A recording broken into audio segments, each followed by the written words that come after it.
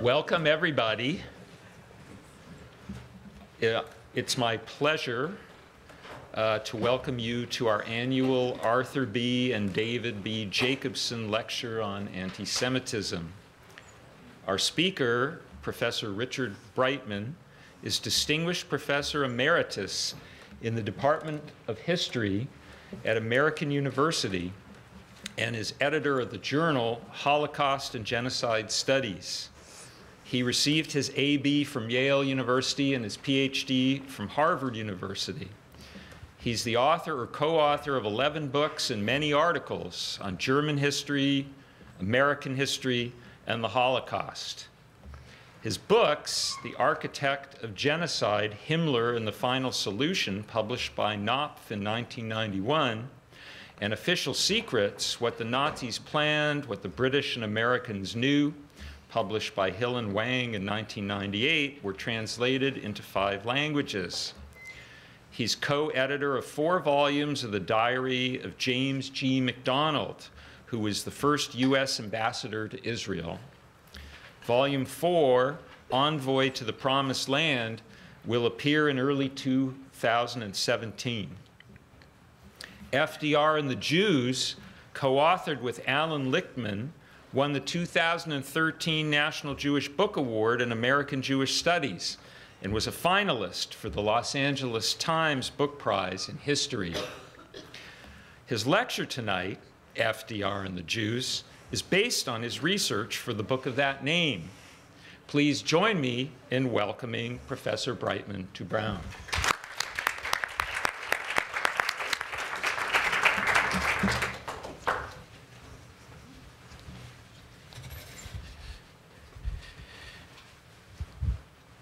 Thank you, Saul, for the generous introduction, and thank you for the invitation. How is the sound level back there? Okay. I last visited Brown a few years ago when I was 18. It would be hard for me to duplicate the excitement of that visit. I was playing in a tennis tournament. I can't do that anymore. But if you'll help me, perhaps we can generate some intellectual sparks. It would probably help me for tonight and certainly help me for tomorrow to know how many of you are students in Professor Teller's class. Okay. Good. I'll think about what to do tomorrow based on that response. So I think I'm going to start by telling you how this book came about, because it may reveal something of our purpose and our methods, and it might give you something to think about. Perhaps you can take away some lessons from it. About almost 30 years ago, I started work on a study of American refugee policy with a colleague, Alan Kraut.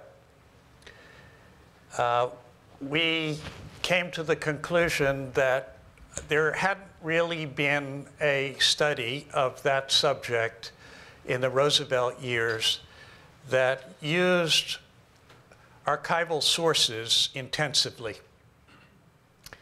And we were based in Washington, D.C., where the National Archives is.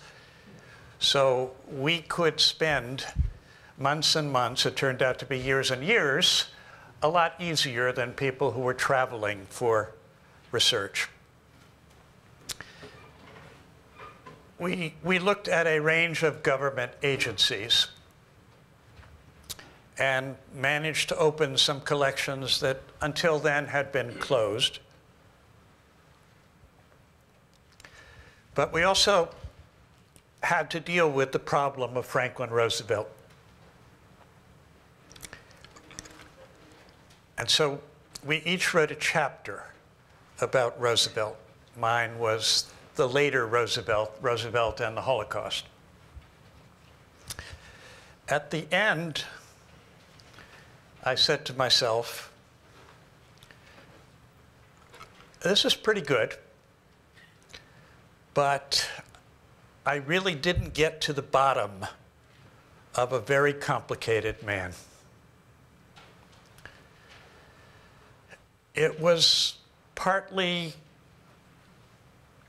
a question that a matter of the fact that I was still fairly young, not as young as when I came to Brown, but I was relatively young. And it was more a question of sources. Roosevelt is very difficult for historians. First of all, he was notorious for meeting with people, telling one visitor what he or she wanted to hear, and telling the next visitor with completely opposite convictions exactly the opposite. And so you have to apply a discount factor when you can find out what Roosevelt said. That's the next problem. Roosevelt did not keep a private diary except on very rare occasions. As president, did not write a lot of memoranda, did not write a lot of private letters,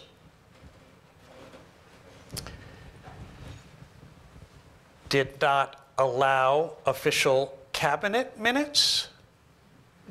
Think about that. Different people who served on the cabinet, fortunately, kept diaries.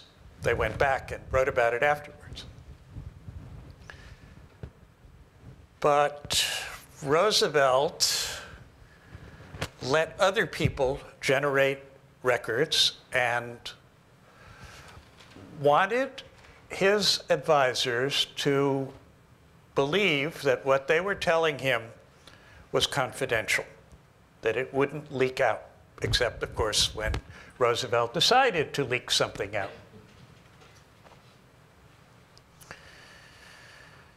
When there are young kids in the audience, I say, Roosevelt didn't tweet either. So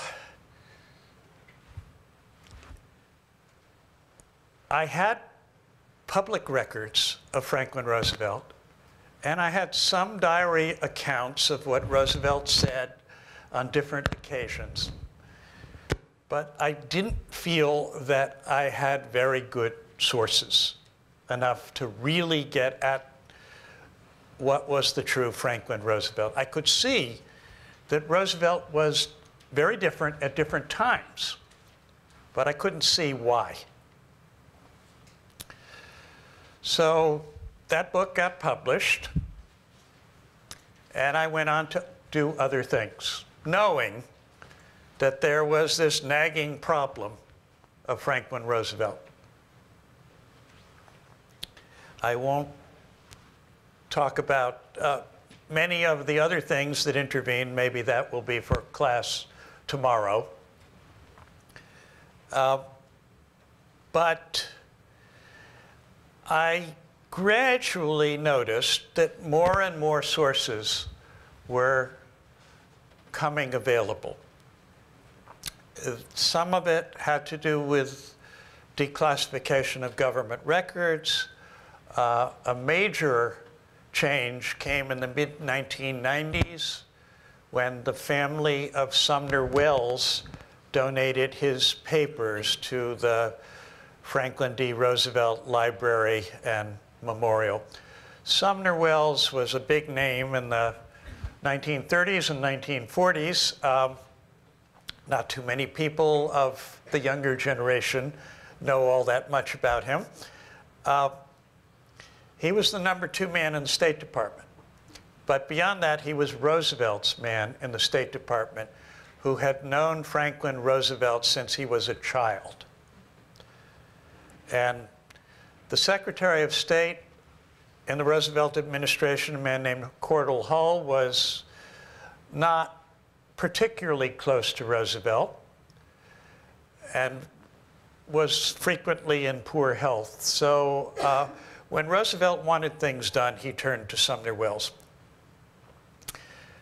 Unlike Roosevelt, Sumner Welles kept pretty good records. So the Welles papers, I figured, were pretty important. And there was more than 100 boxes of Welles papers.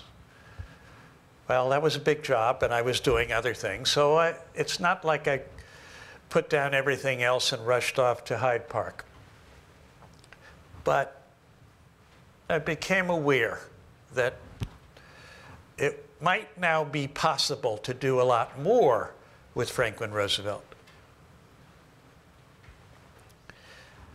As Saul mentioned, I got involved quite a while ago, more than a decade ago, in editing the papers of James G. McDonald. McDonald kept diaries, very detailed diaries, part of the time. He started in the 1920s. He was a major figure in really international refugee policy early in the Roosevelt administration. He became League of Nations High Commissioner for Refugees, kept a diary. And then after he resigned at the end of 1935, shortly after, he stopped keeping a diary, even though he became chairman of the Advisory Committee on Political Refugees for Franklin Roosevelt in 1938. McDonald didn't restart his diary until the end of 1945, when he was appointed to serve on the Anglo-American Committee of Inquiry on Palestine. And then he became the first US ambassador to Israel and kept a diary. So I was brought in, the diaries and papers, some of the papers, were donated to the Holocaust Museum. And I was brought in to figure out a way to make all of this publishable.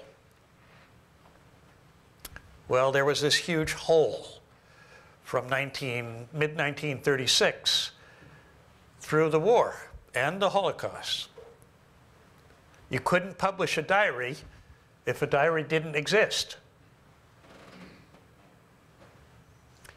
So, along with some people, including one of McDonald's daughters, who was a Columbia PhD in history,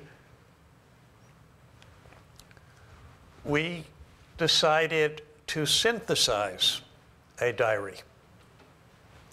What do I mean by that? Not to make it up, but to use primary sources, McDonald's letters, government records, other people's diaries mentioning McDonald,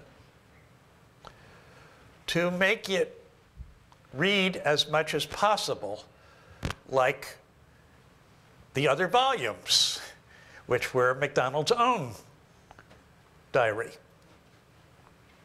Well, that required a tremendous amount of new research, even though I knew the subject reasonably well.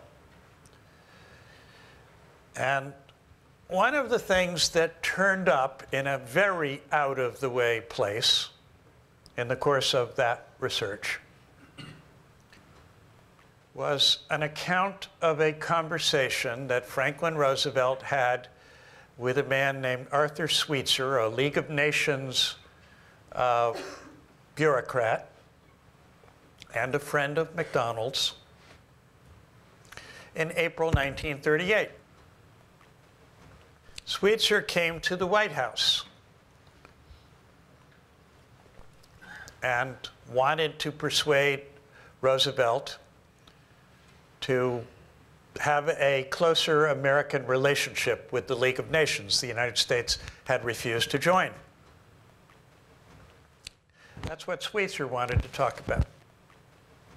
Roosevelt wanted to talk about his recent initiatives on refugees.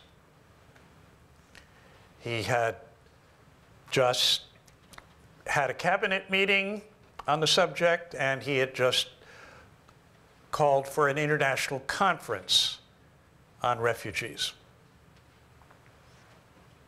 Sweetser wrote a blow-by-blow account of this conversation, which went on quite a while.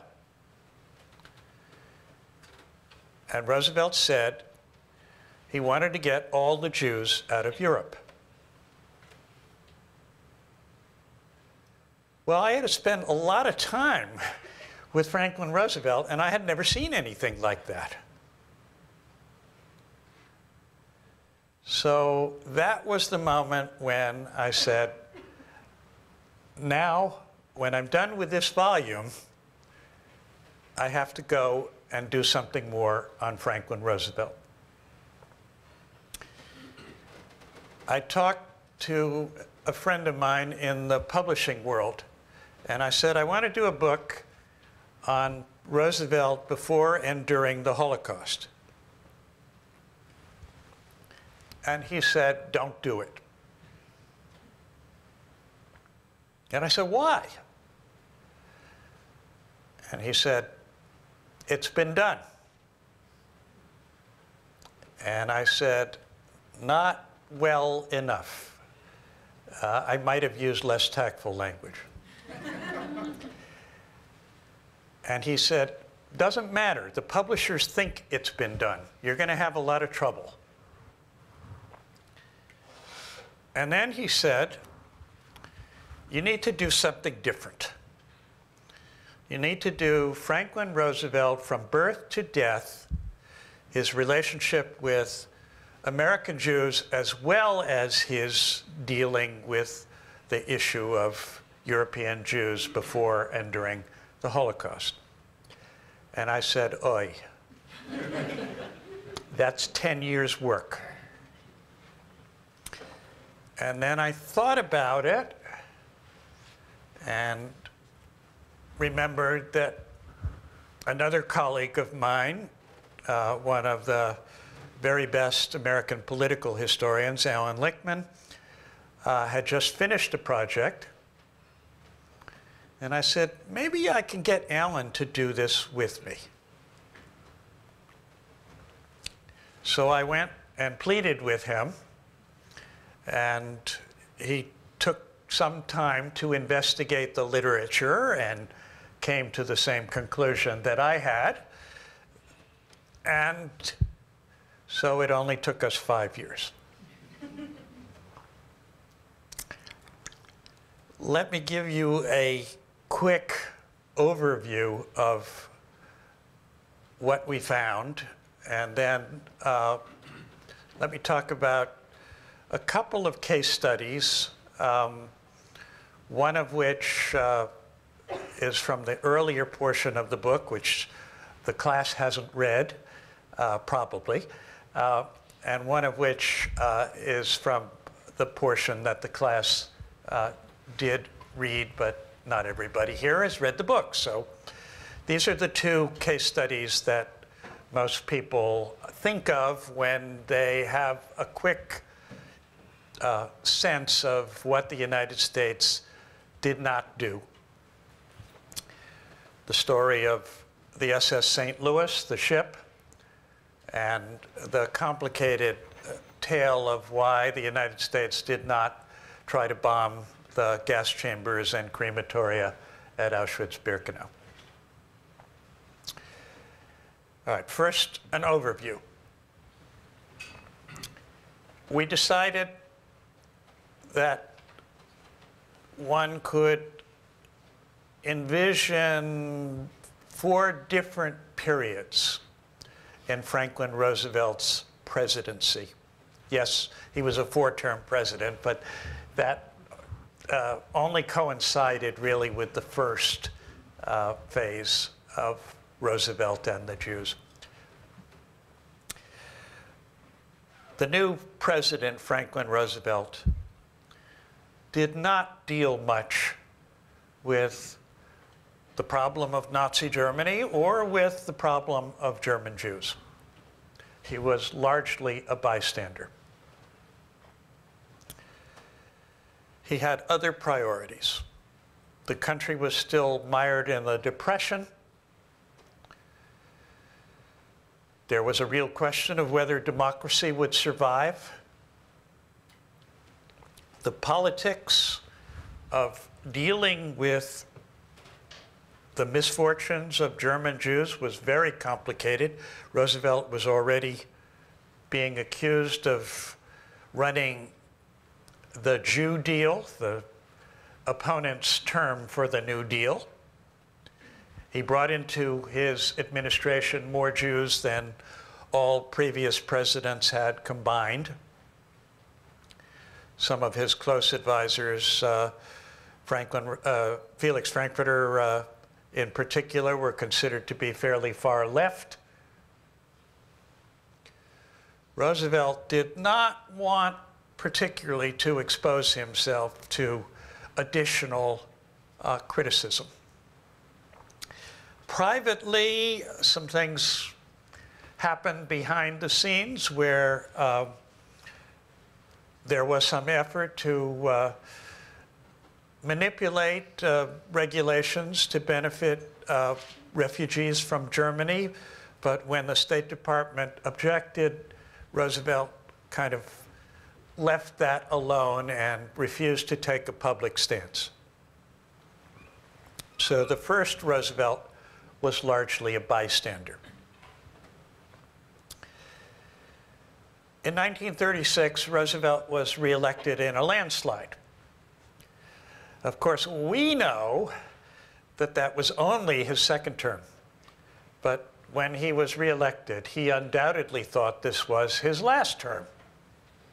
That was the tradition, but now it's the Constitution. He had a ton of accomplishments in domestic policy, some of which Social Security still are around. In foreign policy, he had done very little. And he was hamstrung by Congress, which passed a series of neutrality laws designed to prevent him from being too activist in foreign policy. The American military, which wasn't strong to start with in 1933, was progressively weakened by budget cuts to the point where by 1940, after World War II had begun, the American military was smaller than that of Belgium.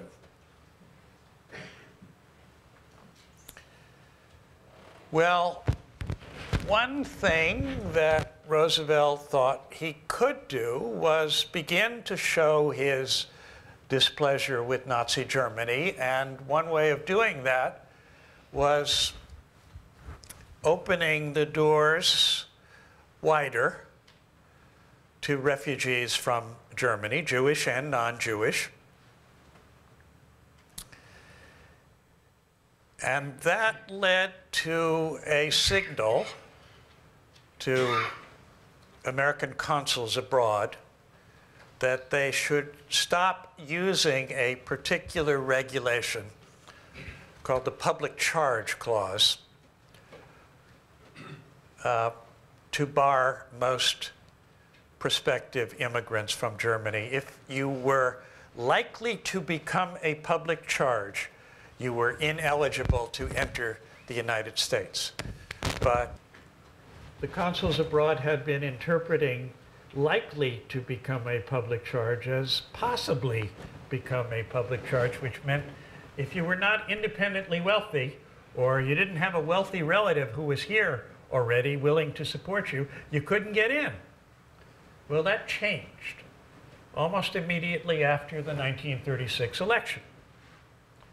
And so the level of immigration from Germany, particularly, about 90% of the immigration from Germany was Jewish. That changed in 1937, and it went up higher in 1938. And then after the German annexation of Austria, Roosevelt said, according to diary accounts, at a cabinet meeting that the full quota was going to be used. Well, it happened that the quota from Germany was not huge, but it was substantial. It was more than 25,000. And if you added in the quota from Austria, which they did, then it was more than 27,000. Well, not a huge number, but a substantial number. And that quota was filled for most of 1938 and for all of 1939, which was a big change from the earlier years. Roosevelt also, as I said, wanted other countries to take more Jews in. This was first highlighted at an international conference held. Do we have Evian water here? No, I'm afraid not. We should have Evian water. The Evian conference in France. But one country after another basically said, we can't take in more people, and some said we don't want Jews in particular. Didn't work very well. It wasn't useless because it showed other countries that the United States wanted Jewish immigration from Europe, and some countries in particular responded to the United States initiative in order to earn goodwill. The better known one is the case of the Dominican Republic, which unfortunately was more bluster than it was action. But the story that is not very well known is that of Bolivia, which benefited from a powerful German Jewish industrialist there. And Bolivia gave visas to at least 20,000 German and Polish Jews trying to get out of Europe. So this was the second phase of Roosevelt's policies. The story of the SS St. Louis comes into the second phase, but in a peculiar way, and so I'll save that for a few minutes. The second phase didn't really last beyond the start of World War II. Took a little while before people realized the war was going to be a terrible struggle. Eventually, Roosevelt concluded that the United States was going to have to play a role, indirectly or directly, in the war to prevent Germany taking over Europe. And that meant that Roosevelt decided he was going to run for an unprecedented third term. And it also meant, particularly after the shockingly sudden German conquest of much of Western Europe in the spring and summer of 1940, that meant a totally new security climate in the United States. People came to the conclusion, the American ambassador to France said so openly, that Germany defeated France so quickly because spies and saboteurs had hollowed out France from the inside. And everything was rotten, and the country just collapsed. I used to have difficulty convincing audiences that people could really be worried about security issues, and particularly security issues posed by immigrants, I don't have to struggle to convince people about that anymore. Of course, anti-Semites were eager to cut off Jewish immigration, but not everybody who was opposed to immigration was an anti-Semite. Overwhelming majorities of the American public were opposed to immigration, even if the immigrants were allegedly victims of Nazi persecution. Franklin Roosevelt said at a press conference, remember he was running for president, that unfortunately there were some cases of the Nazis coercing Jews to serve as spies by virtue of threats against their relatives in Germany. He said it's a terrible thing, but it's one that we have to watch out for. So this was the third Franklin Roosevelt. People who read about this subject are familiar with one man in particular, Assistant Secretary of State named Breckinridge Long, who was an old crony of Roosevelt's, more a political crony than a State Department official, but he also had State Department experience. And Breckinridge Long was really eager to cut back on immigration and did his damnedest. Roosevelt also had some other advisors who were less alarmist and tried to be more generous, and they fought with Long and with other State Department people. Sumner Welles was among them.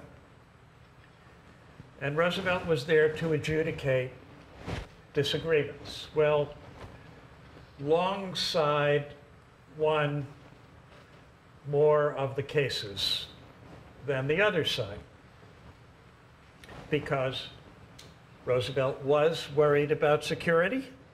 He was running for re-election, and he knew that any case of espionage or any scandal involving immigration was going to hurt him politically. And even after he was re-elected, he was worried about the perception promoted by Charles Lindbergh, among others, that Jews were trying to drive the United States into participating in the war.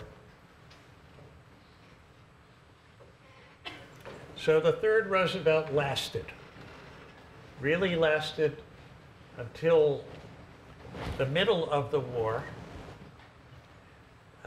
One begins to see changes in July of 1943. Of course, that meant that the third Roosevelt persisted through the early phase of the Holocaust.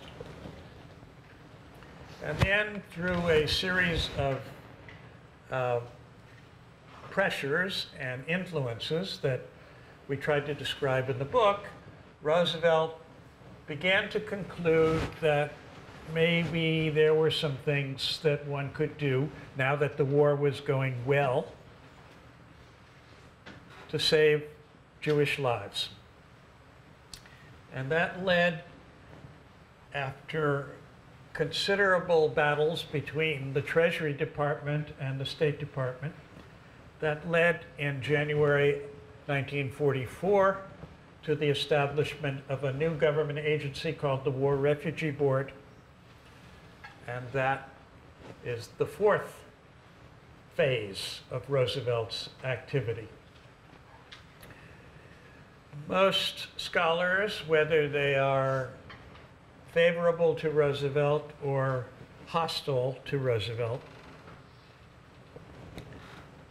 will credit the War Refugee Board with helping to save about 200,000 people in the last phase of the war.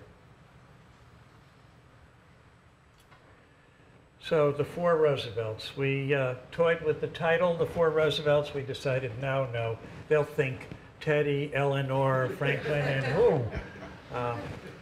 But 4 phases of Franklin Roosevelt and the Jews. All right. We went back to original sources. We tried our damnedest to find everything that was relevant. Let me give you some examples of how our evidence cast new light on things that people thought they knew already. The story of the SS St. Louis. Some of you may have seen an old movie called Voyage of the Damned. Some of you have read works of fiction or nonfiction, allegedly, about it. What do we say about the St. Louis? The background is critical. On November 11, 1938, Franklin Roosevelt met in the White House with a man named Fulgencio Batista. Is that name familiar to the younger generation? Okay. Not quite dictator of Cuba yet, but a military strongman. Batista was visiting in order to improve his image and to try to get the United States to lower its tariff on Cuban sugar. Roosevelt being Roosevelt, we don't have an official document of that meeting. But we do have some sources. Immediately after meeting with the president, Batista decided to go to New York, where he gave a speech in which he announced that he was very pleased to be cooperating with President Roosevelt in his efforts to do something for the plight of refugees from Germany. And a columnist for the Washington Post wrote, Batista has unexpectedly decided to extend his visit to the United States in order to work out a plan for dealing with refugees. So from mid-November 1938 until May 1939, Cuban consuls in Europe began to sell tourist visas to Jews trying to get out.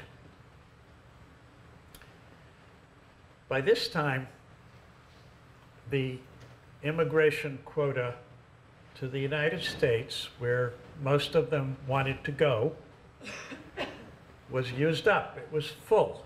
There was a waiting list. By January 1939, 300,000 people were on the waiting list. But if they could get out of Germany to someplace else, they kept their spot on the waiting list. They would be safe. Not necessarily well off, but safe. And so from mid-November 1938 until May 1939, ship after ship left Germany with refugees, prospective immigrants to the United States, most of whom had tourist visas, which were not supposed to be for long-term stay. But the Cuban government had apparently decided to look the other way because it was a good business and it was earning American goodwill. By May 1939, approximately 5,000 German and Austrian Jewish refugees were on tourist visas in Cuba. Then came the St. Louis. St. Louis left Hamburg in May 1939 with 900 plus Jewish refugees, only to learn en route that the Cuban government had changed its policy. The president of Cuba apparently was dissatisfied, either because of a political backlash or perhaps he wasn't getting his cut of the money. And so the ship was told that those who had immigration visas to Cuba could land, but those who had tourist visas could not.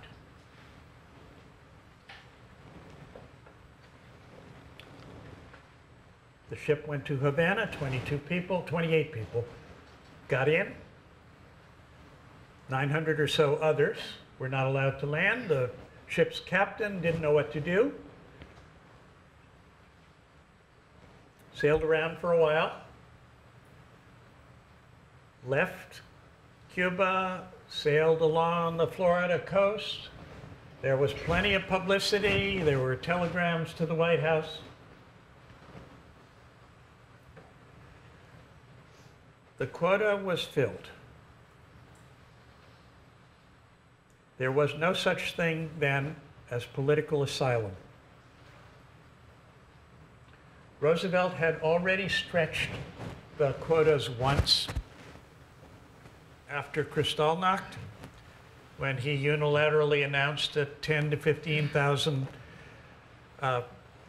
Jews on visitors' visas could stay in the United States indefinitely, and he got a lot of flack in Congress for it. In mid-1939, his highest priority was to get Congress to revise, to weaken or eliminate the neutrality laws that were going to prevent the United States from helping either side in the case of war. He didn't want to alienate Congress over the fate of 900 or so people. There were negotiations while the ship sailed around. The Coast Guard began to track the ship. Some of the passengers, by the way, are still alive. They were children at the time. Maintain to this day that the Coast Guard was trying to prevent them from landing in the United States. The Coast Guard didn't have to prevent them from landing. They had no visas. They could not enter the United States. We know the story, not of how the Coast Guard started to track the ship, but why it continued to track the ship. Secretary of the Treasury, Henry Morgenthau Jr., who was Jewish, called the Coast Guard captain and said, "I understand you're following the St. Louis. Yes. Please keep doing that because we have negotiations underway. We don't know where to send the ship yet.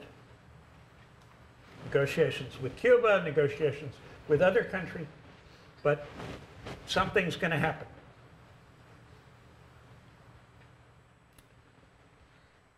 Morgenthau's secretary was on the call and kept a transcript of the conversation. It's available. And he concluded by saying, "But don't tell anybody that I'm involved in this." So the negotiations in Cuba failed. The negotiations in Europe succeeded.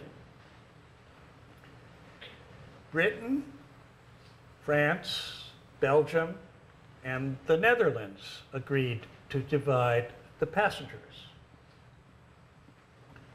Those who landed in Britain were permanently saved.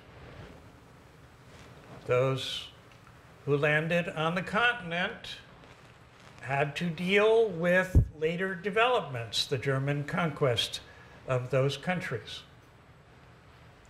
Even so, the Hollywood version of the story is misleading because we now know, thanks to two diligent scholars based at the Holocaust Museum, that more than 2/3 of the passengers survived the war and the Holocaust, and about half ended up in the United States after the war. Tragically, close to 1/3 of them died. But that's not the Hollywood version, where most of them died. June 1939 was before the war, was before the start of the Holocaust. It looked like a reasonable solution at the time, not a great humanitarian solution, but a reasonable compromise. Certainly, the passengers expressed their gratitude at the time. So that's the story that we found of the SS St. Louis. I'm going to go quicker through the story of the non-bombing of Auschwitz and Birkenau because some of you have read about it.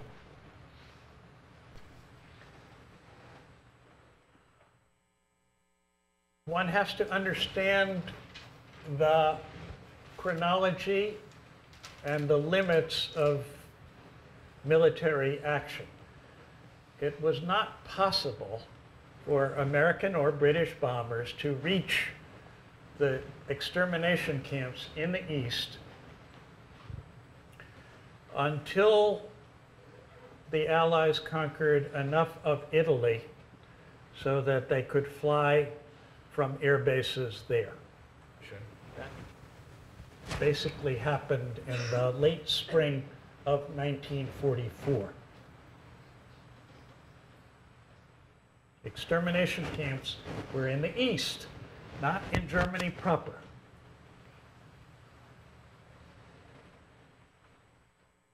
By the middle of 1944, the only one still operating was Auschwitz-Birkenau, which was the most lethal. And there were requests for the United States and for Britain to bomb the rail lines and the gas chambers and crematoria themselves. They came from well-connected individuals, some in Europe, a couple in the United States, but not from major American Jewish leaders or organizations. Why was that? Well, first of all, you had to know a lot about what was going on in Auschwitz-Birkenau, and you had to believe it. Secondly, there were a lot of competing issues and priorities, and in retrospect, one can say that perhaps they should have focused more on this one case. But very, very few of the potential activists knew that the United States was, in fact, bombing industrial targets very close to Auschwitz-Birkenau. And that's the information that kind of makes this, in retrospect, a missed opportunity. The proposals came to the War Refugee Board, which investigated them. They came to the conclusion rather quickly that it would not do much good to bomb the rail lines because the Germans were repairing rail damage within a day or within hours. And you weren't going to risk the lives of pilots for something that was basically of little value. But that left the idea of bombing the gas chambers and crematoria. I'm not a military historian. I've been to conferences where they have talked about this issue. And it's basically, I'm not going to say it's a 50-50 split, but it's pretty even between those who think that it could have been done and those who think, hey, precision bombing in World War II, you're out of your mind. In 1941, there was a study done, and the large majority of Allied bombs dropped did not get within 5 miles of the target. The gas chambers and crematoria had a narrow ear profile. So I'm not going to take a strong view on whether that could have been done. I do think we can say that if they had succeeded, it would have saved lives. It would have saved lives because of the horrendous efficiency of the process. But we certainly can also say that if they had succeeded, the Nazis would have turned to other methods of killing. They had shot hundreds of thousands of Jews before the first gas chamber started operating. And they did shoot and starve to death Jews in the last phase of the Holocaust. So we found no evidence that the proposal reached the desk of Franklin Roosevelt. A War Department Assistant Secretary named John J. McCloy shot it down very quickly and repeatedly. And in his 80s, McCloy suddenly remembered that Roosevelt hadn't been in favor of this, but there's no documentary evidence whatsoever to support that account. He was by then trying to deflect criticism of his own role. It's possible because Roosevelt was Roosevelt. We don't think Roosevelt would have approved such a mission because it wasn't his habit to interfere with the military in its choice of targets, and he did generally agree with the strategy that the earlier the war came to a conclusion, the more lives would be saved. So that's our view. I have gone a little longer than I wanted to go, and I know there are always questions. So let me open the floor. Thank you so much for your talk, Professor Brightman. An obvious question, of course, is why does this continue to vex historians, that this debate perhaps even began at a rather belated period of time, in the sense of quite a remove. But further than that, that presupposes that it has the status of a debate, in the sense that there are two legitimate opposing sides that concede their differences based on not disagreement of the facts, but rather interpretation. So based on the very vexed nature, one could take the opposite reading of the debate, that in fact there is not a concession, that there are two equally valid sides. Well, there are two sides. Thank you for the comment and the question, because it reminds me of something else I should have told you. We wanted to look at Franklin Roosevelt in the context of his times, because you can't understand his behavior if you're judging him by 21st century standards and 21st century knowledge. That's just, I mean, it's like, you know, playing gotcha with somebody who lived a long time ago,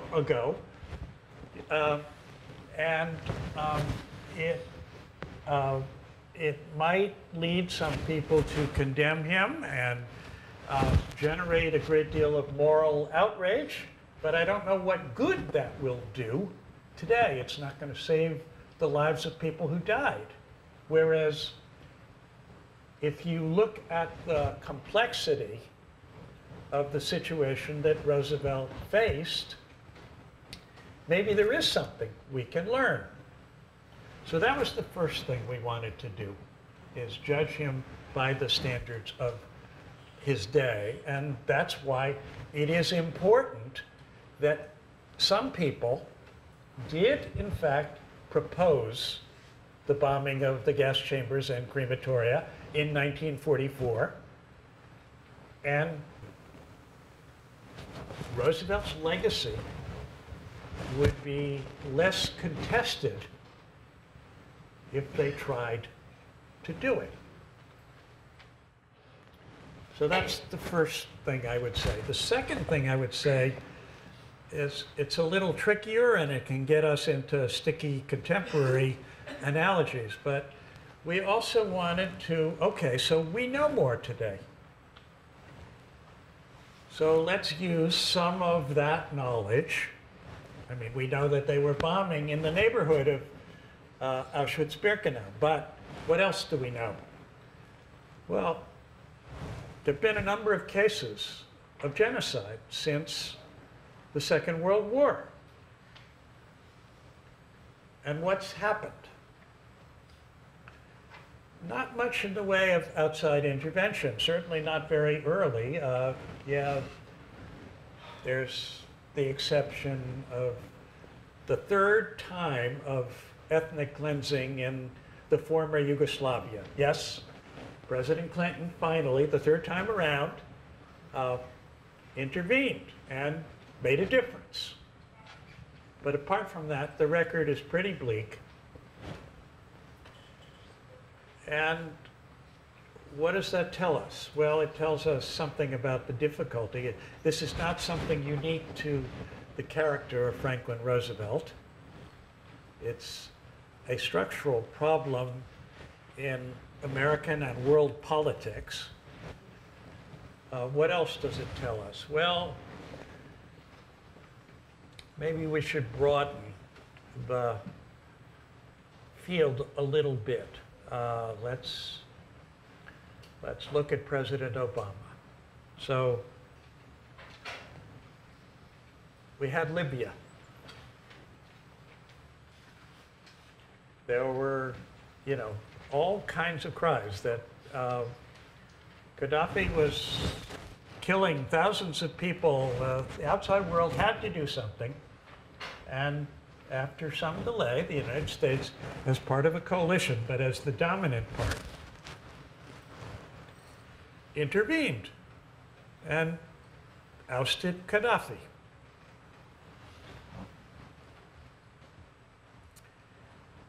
It doesn't look like a magic solution at this point.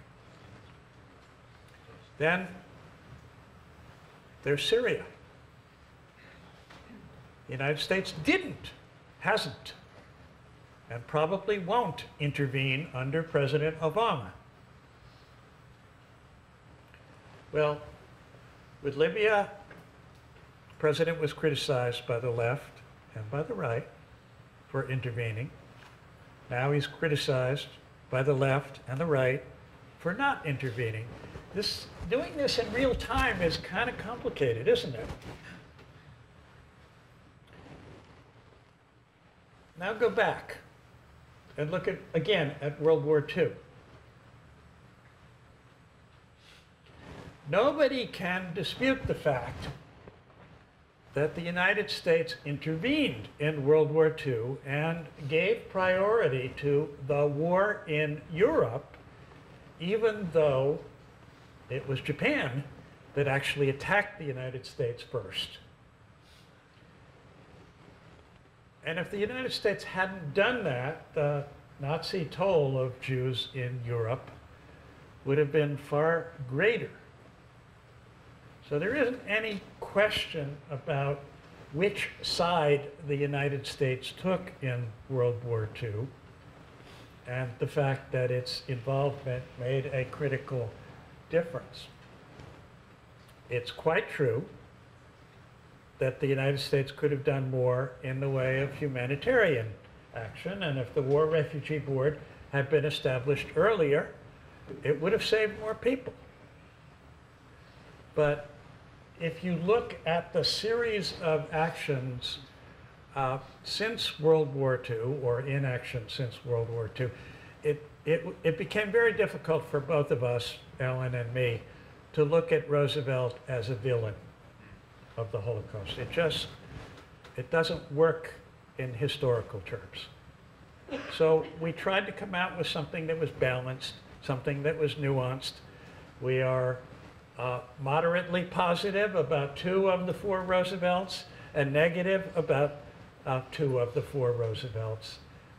There's an article in the New York Times about a new book about Thomas Jefferson today by 2 scholars.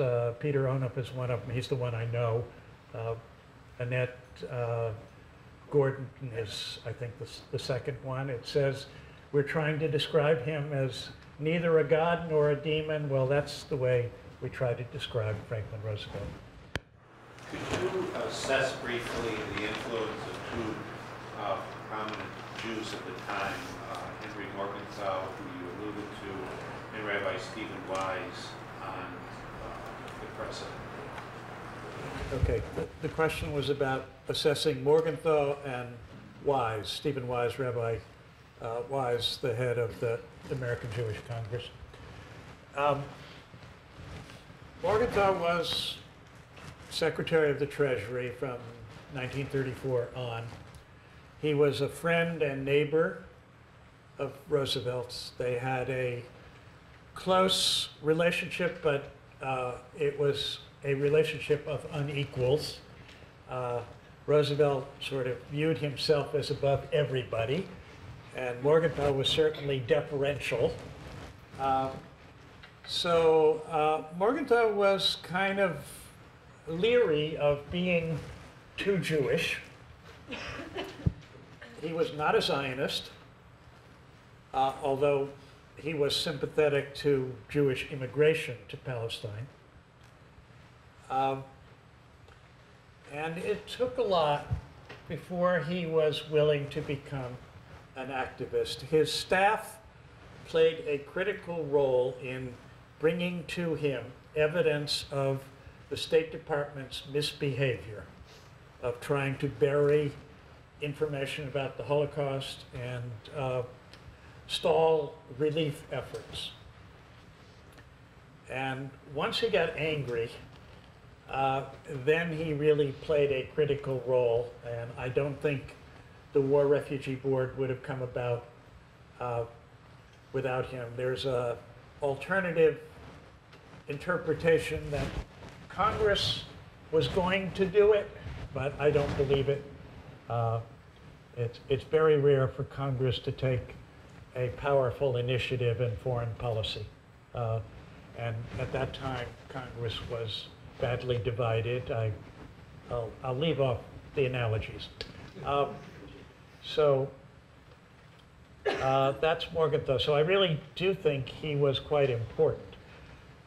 Wise is also controversial because a lot of people thought that he got so close to Roosevelt that he lost his objectivity.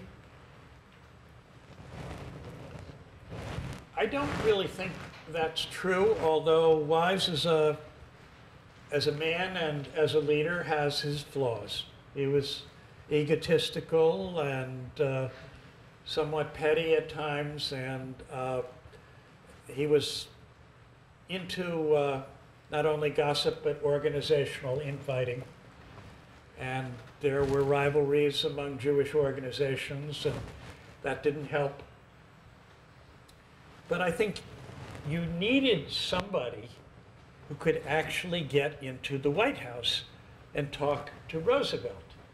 If you were only dealing from the outside, either in the press or there was a march of Orthodox rabbis in Washington, D.C., you weren't going to get Franklin Roosevelt's ear. And Stephen Wise was probably critical in spiking a State Department declaration opposing Zionism in the late summer and fall of 1943, because Roosevelt had written okay on it without paying much attention to it, and Wise got in and told him that this was horrendous and it was going to cause all kinds of problems. And so I think, you know, Wise did more good than harm.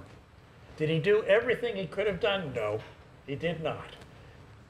But that's my best judgment. Thank you. How would you characterize the State Department's role during this period? Well, generally speaking, it was pretty bad.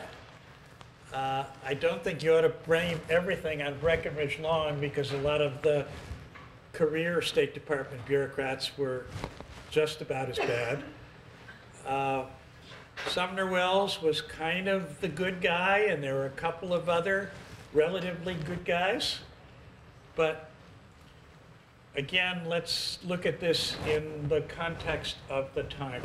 There were relatively few government officials who saw in the midst of World War II a big role for the United States in defending human rights throughout the world.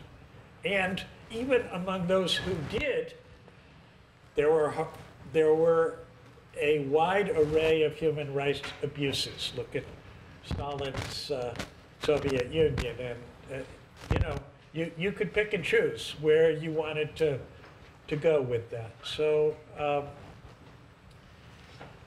in general, the State Department role was very negative, but it wasn't the work of one critical bureaucrat. It was a state of mind in the agency.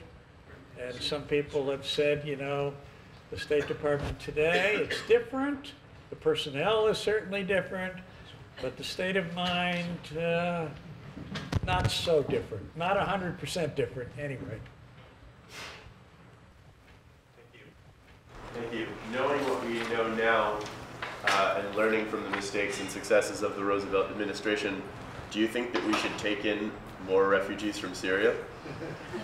Yes, if they're carefully screened. How much more? That was the one of the critical issues that came up in 1940 and 1941. The State Department decided that anybody who had close relatives in totalitarian countries, remember, for a while, Germany and the Soviet Union were allies. So that put them in the same category, and then there was Italy that was considered totalitarian. Anybody who had close relatives was a security threat. And you didn't admit people as immigrants or even as visitors unless there was no doubt. So that was a bad policy. But, you know, is there a security issue today? Well, of course there's a security issue today. So you need to do careful screening. Yeah. I think you presented a story without heroes and villains, essentially, which sounds absolutely right. But the persona of Roosevelt remains kind of a problem here. You began by saying that this is a man who said different things to different people. So my question is, did you get to know him better, or is he still an opportunist and a capitalist? Well, he was above all a politician. And, you know, he was a master politician. So he understood his time. He understood the public. He understood Congress. And he believed that he was on the side of the angels. He saw the problem that Hitler posed early. He tried to do things about it, not immediately, but far more than the American public or Congress wanted to do. And he believed that that kind of justified whatever failings he might have. We, of course, think of him as a, as a kind of superior person in terms of his ability to affect things. We don't often think of the fact that he had literally to struggle to get out of bed in the morning, and that his energy flagged after a while, and there were just only a certain number of things that he could choose personally to do. He wasn't going to purge the entire United States government in order to get rid of people who were Republican isolationists. It just wasn't going to happen. He wasn't attentive to bureaucratic warfare, and he didn't have the energy for it. That would have been a marathon that would have consumed everything else. So he worked with the government that he had. He tried to get people that he could trust in key positions. That sometimes worked, sometimes didn't work. So yes, he's neither a hero nor a villain on this range of things. And that is a problem with some of the literature as far as I'm concerned. Some of the earlier literature on American policy during the Holocaust, and some of the biographers who are, Roosevelt never did anything wrong. And we were looking for something in between. Did you happen to find any documentation on Karski and his Roosevelt? Yes. The question was about the Polish courier Jan Karski and documentation. So it's a little bit complicated. Karski kept some notes at the time, which are in Polish and available at the Hoover. I haven't used them, but another scholar has. Karski met with Roosevelt in late July of 1943. Roosevelt kept no records of that meeting. Karski later said different things at different times about that meeting. The version that I go with, because it fits other things that I know from other sources, is that Roosevelt, Karski came out of occupied Europe, went to London, met with the British government as well as the Polish government in exile in December of 1942. Met with Foreign Secretary Anthony Eden. Karski said, the minute he raised the question of Jews in Poland with Eden, Eden cut him off. He said, Roosevelt was interested in everything, including the question of Jews in Poland.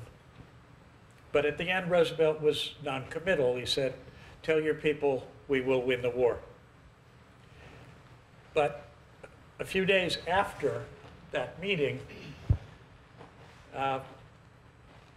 Stephen Wise called Morgenthau, pushing a World Jewish Congress rescue effort in Romania and in France, and they were trying to get some kind of resources in, even though it was illegal to send money in to occupied territories. Well, they figured out a scheme of sending money into Switzerland to be accessed after the war so they could borrow money within Romania and France for relief.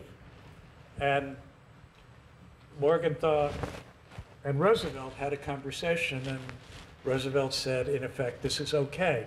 Well, I think there's a connection between the meeting with Karski and the meeting a few days later, in which, for the first time, the American government encouraged that relief effort.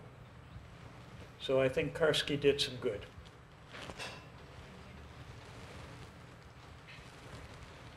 You mentioned that Roosevelt had a very high opinion of himself. That high opinion was held by many in the Jewish American community in the late 30s, especially through the war. Was he proud of that opinion? Did he feel he engineered that opinion? Was he proud of his support from Right. American Jews? Right. Well, any politician is proud of his ability or her ability to get massive backing, but Roosevelt did not want to be seen as a Jewish president. Right. That was not good politics. Right. However, you know, he was fairly close to some Jewish congressmen who were effective in mobilizing support. He got roughly in his the last three elections, he got roughly 90% of the Jewish vote, which is an amazing amount. And the people who say, oh, Roosevelt, he was an anti-Semite, you know, all these people are just blind to his nastiness. Well, you have to say that 90% of American Jews at the time were just completely wrong, and I'm not willing to say that. Thank you. Other questions?